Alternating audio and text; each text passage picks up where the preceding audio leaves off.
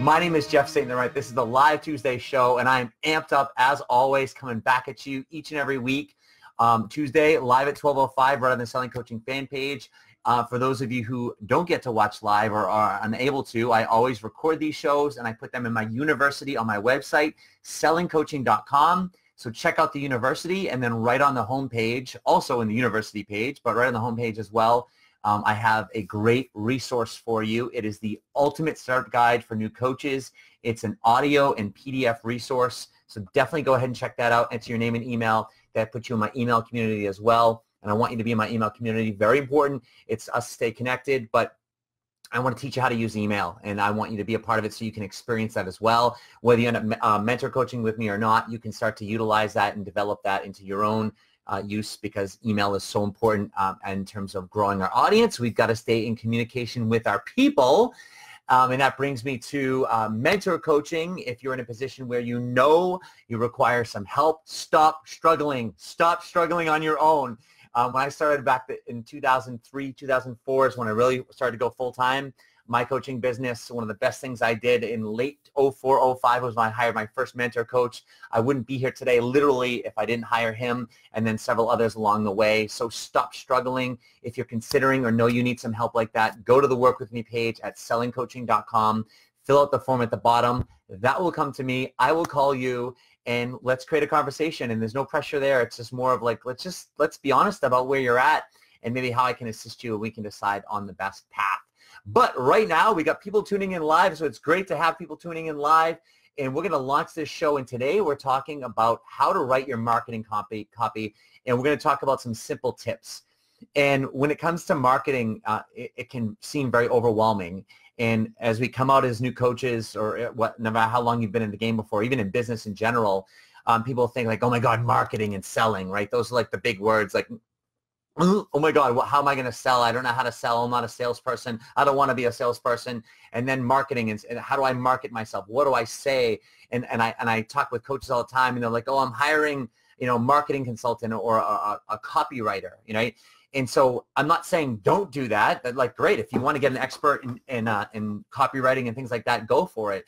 But what I'm here to do is to say, like, well, let's start to look at what marketing really is and how it works. Not just in general, because there's all different types of marketing. When I say different types of marketing, for different businesses, different marketing strategies work better. So just on a broad perspective, right? You'll go to Times Square and you'll see like a big, huge banner right in Times Square, right? And it's just like the Nike symbol. It's just got the Nike swoosh that says like, just do it, right? Or you see like, and a big thing of M&Ms, like a picture of an M&M, right? So brands like that, you see commercials for Pepsi and Coke, and you're watching these commercials, and they're like for the Super Bowl, and they're paying millions of dollars for a 30-second ad, right?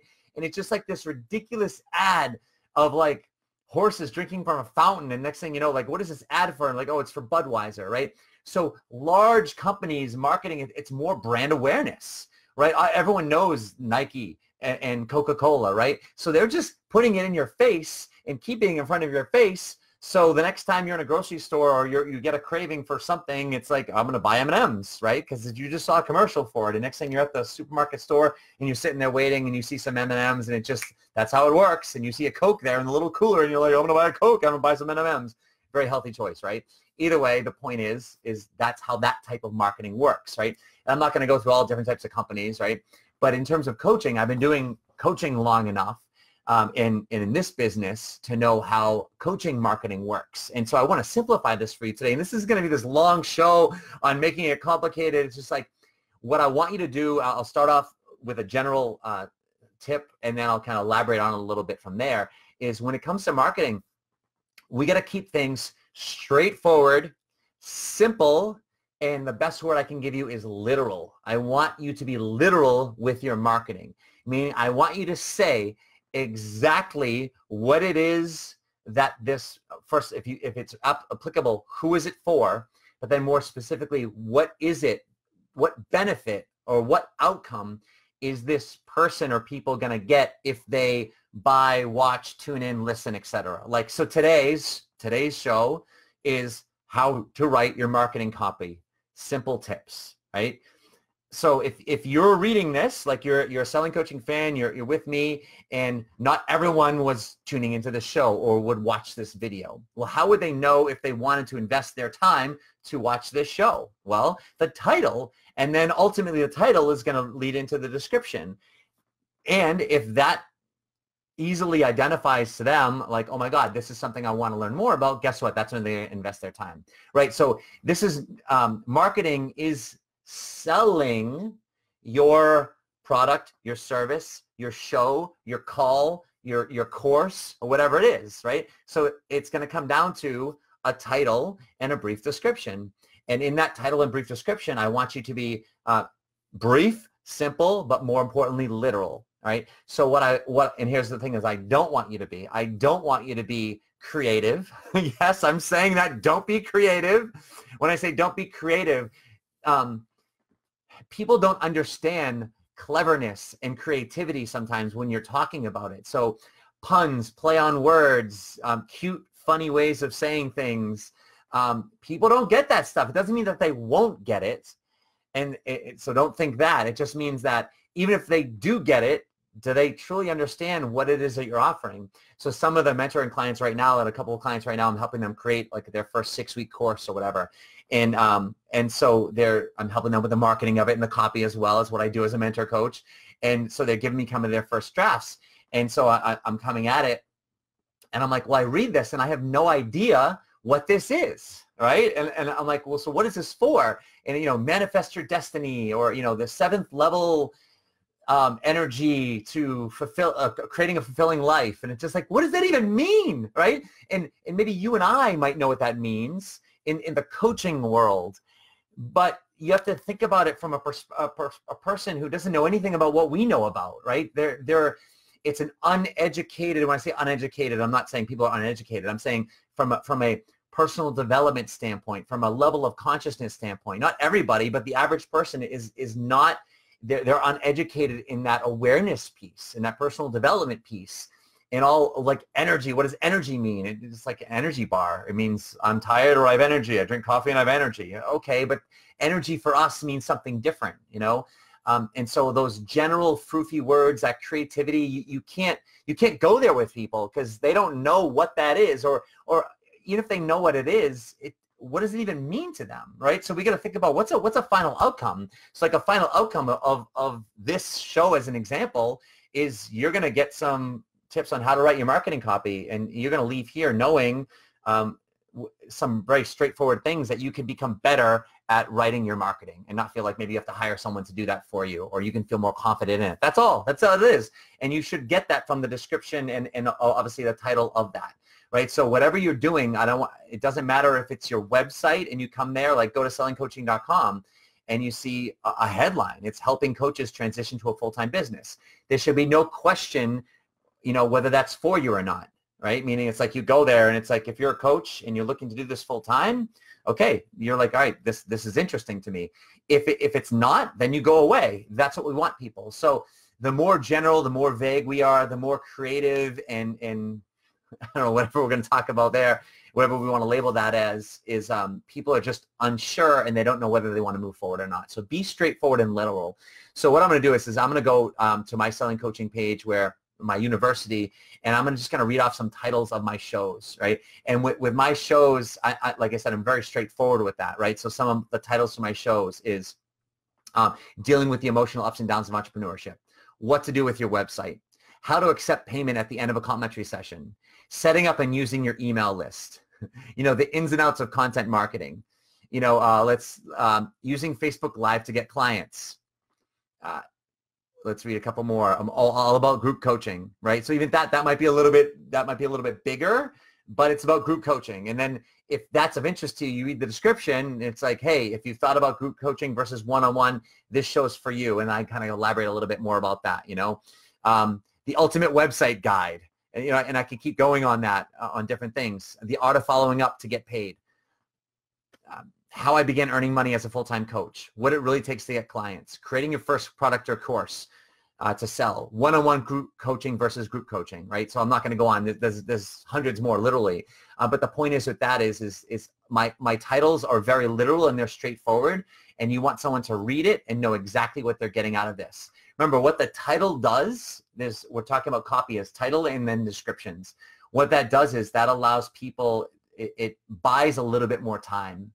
And if the title of something is, oh yes, this is for me or not, or I'm interested in this or not, right now, that's the selling piece, right? It doesn't mean that they're not interested in copywriting, as an example, but maybe right now when they read the title to this show as an example, it wasn't on the forefront of, oh my God, I need to learn about this. But guess what? Maybe in a week or two down the road, all of a sudden they come across that title and they're like, oh my God, I need to listen to that or watch this show, right? So it's all about them deciding, creating a buying decision of how they want to invest their time at that given point for what that you're offering, or money for what they're doing.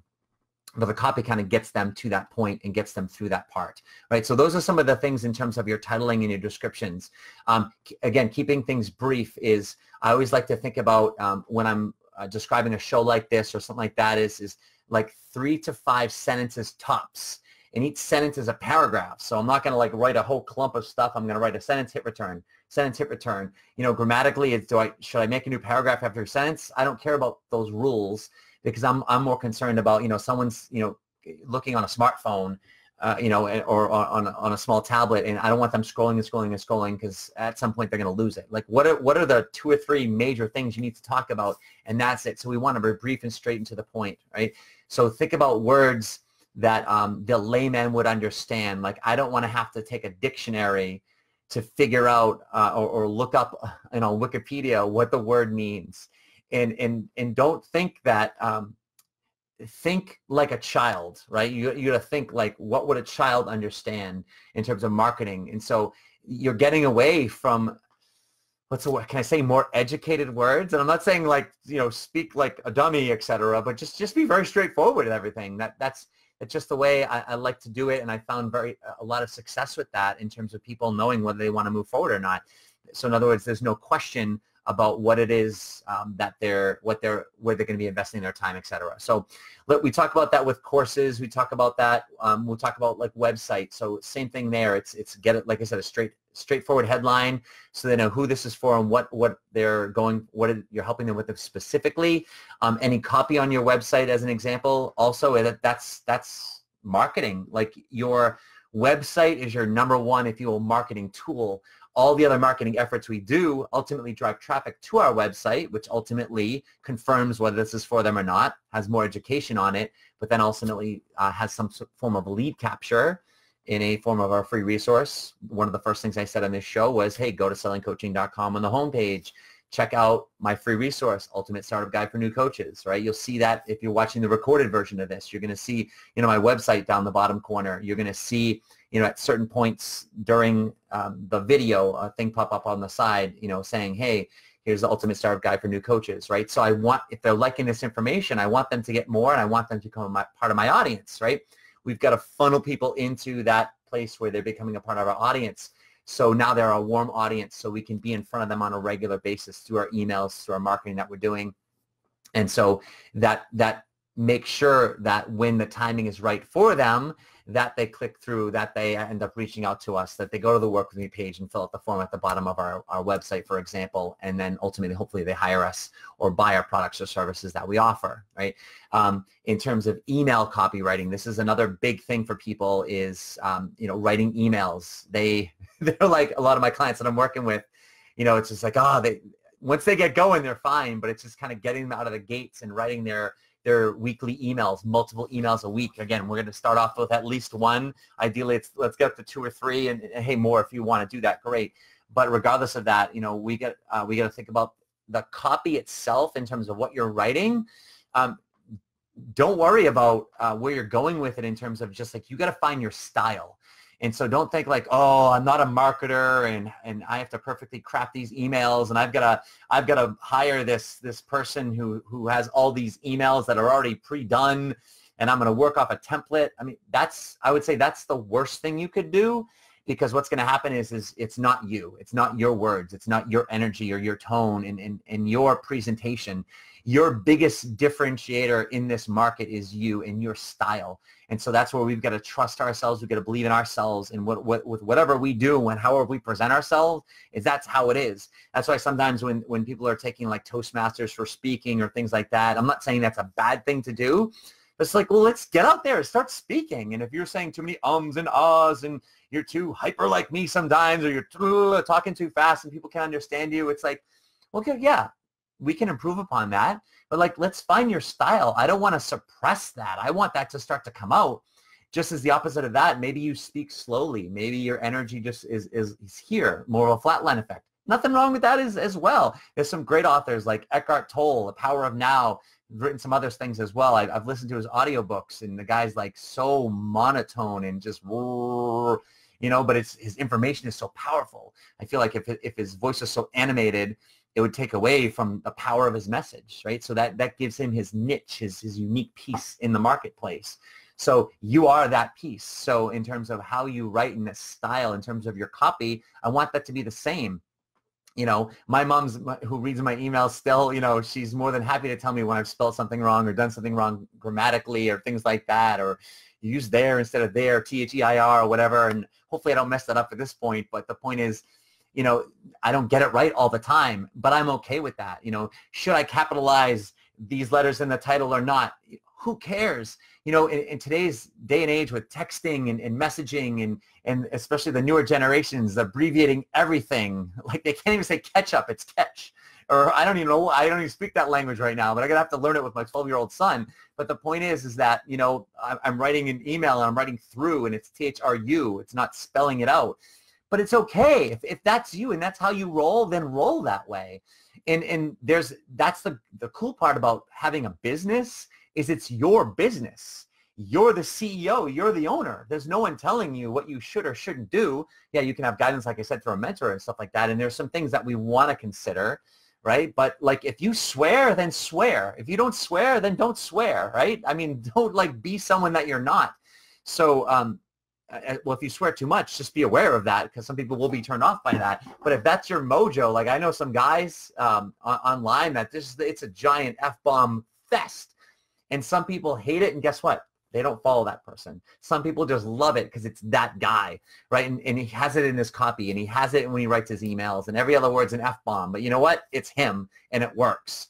You know, so is there a book on that talks about swearing in marketing? You know, maybe there is, but the point is that you've got to find it be your own. So with emails, as an example, find your style. Here's one place in marketing copy where you can get clever. Is in your email subject line. So in anything else that you're doing with marketing, you know, on the website or things like that, you know, social media, anything in print especially, we want to be literal, straightforward, brief, to the point. But the one place where you can get creative is in your email subject line. So this is where, and if you follow me, that's why I said go to sellingcoaching.com. You know, get onto my free guide, you know, right from the homepage, but I want you to be in my email community because I want you to see my email subject line as well, because that's where I do get creative with that. Sometimes I'm little and I'm straightforward, and I'll do a blend of it, right? So my Tuesday morning emails as a reminder for my Tuesday call, typically I'll just put the title of the call as a subject line. So the subject, if it's Tuesday and you're watching live, the subject line and you receive my email, it was something around how to write your marketing copy, right? It was very straightforward. You know, so people know like that's what that email's about. So you can be literal. That's one way of doing it. But the creative side of an email subject line from a marketing perspective is kind of playing more off of curiosity of saying like, what is this? Or shock factor or wow factor or any version of that is it's almost just like I kind of have to open the email just to see what this is about. Like my email yesterday that I sent out was this email sucks. And I was kind of talking about how my son was playing basketball for the first time, and afterwards he's like, Dad, this game sucked and I sucked. You know, and the fact is he did suck because at the end of the day he's on a new team and so forth and so on. And I said how in our business, you know, when you start off, you should suck. That's exactly where you should be right now. And at some point when you're not sucking anymore, you got to step it up so you do suck again because that means you're challenging yourself. And so at the end of the email, I'm like, I just came to me, I'm like, all right, this email sucks, you know, and that was it. So it was clever. but hopefully it was a title where people are like, okay, this email sucks. Why would I want to read it? I just have to kind of see what this is about. And next thing you know, they're reading the whole email. That would be the hope of it, right? So that's the one place, let's say, where we can get clever and creative. Other than that, I want you to keep everything straightforward and simple. That's my message for you today. And the best place you can do to begin practicing this, to put this into action, is by starting to do emails on a weekly basis, doing live shows like this on a weekly basis. I did a challenge in my group. I still have it in there right now. I'm changing things up in a little bit, but I had a make some noise challenge. In the past, I've had a visibility challenge. And one of the things I tell people when they post a video is don't just post a video and say, hey, this is number 1 or number 2, or, you know, here's my Facebook Live video. It's like, what's a title? What is the title of this? What's the main point of your video? And then what's a 2 to 3 maybe sentence description of what they're going to receive or get if they watch this show? Like, you've got to entice people. They see a 30-minute, you know, video or even a 10-minute video or even a 2-minute video. Why am I going to want to watch that, right? And even if they know you, even if they love you, why are they going to watch that, right? They've got to create a buying decision. So take the time. This is how you can start to practice this. You know, when you write emails, 2, 3 emails, even just 1 email on a weekly basis and do a live show on a weekly basis, you would then have an opportunity to come up with a subject line for your email, write some copy in terms of your email, develop your style, do a live show, create an event for it, create a title for it, create a description of it, and invite people to it, right? So there's at least 2 different times in a week at a minimum you should be doing in your business to start practicing this stuff. And just start to find your style with it. And then when you have something like an Aweber, which is our email marketing platform, right, you can see the back-end statistics. You can see who's opening it, who's not opening it, who's clicking through on any links that you have there. That's a great way to test your subject lines. You know, in other words, when I see a big difference in terms of the amount of opens, there's a normal flux of maybe, let's say, 20 people or so, but there's some subject lines that I just know work, or that I have a feeling like, oh, this is going to be a good one, and I'll see it result in the amount of opens. And there's not any more people on there than they were, let's say, last week. Yeah, there's some more, but not drastically that much more that's going to drive the open rate up, you know, 20% or something silly like that. It's the subject line, right? So start playing around with that and see how your audience responds, you know, with your live calls, things like that. Another great way to practice this is on meetup.com. Start your meetup up. When I work with my one-on-one clients, if they're doing some live stuff, that's one of the things I'll set. Week 1, we're like, all right, we come up with a headline for their business, who they help with what specifically. Great, you're going to do face-to-face? Let's go to meetup.com, start a meetup up. Let's use that headline, and let's start to see who responds. I just had a client, you know, last week who did a meetup, and then no response, you know, so it was 2 weeks ago, and then we changed it the week after, and next thing you know, they got 10, 15 people in their group. They did a meetup, and they had a few people, right? So what's the difference? It's the subject line, it's the title, it's the headline of the group, right? That's and how we know if it works or not. I don't care if you hire the most expensive, best marketing guru in the world and pay them millions of dollars, right? And they come up with a title. It doesn't mean it's going to work or not just because they did it. Ultimately, they've got to test it in the market and say, hey, here's the title. What type of results, what type of responses am I getting from that? So start playing with it, start messing with it, and start seeing results and start finding a trend for what works and maybe what doesn't work. And then you're going to not only be getting leads and growing your audience, but more importantly, hopefully, you'll be getting paid from it, and you're going to have more confidence in your marketing skills. And lastly, before I close off, if any of you are in a position where you know you require some help, like I said, I'm there for mentor coaching. Go to sellingcoaching.com, go to the form at the bottom of the work with me page, fill that out, and we will connect. And let's create a conversation from there.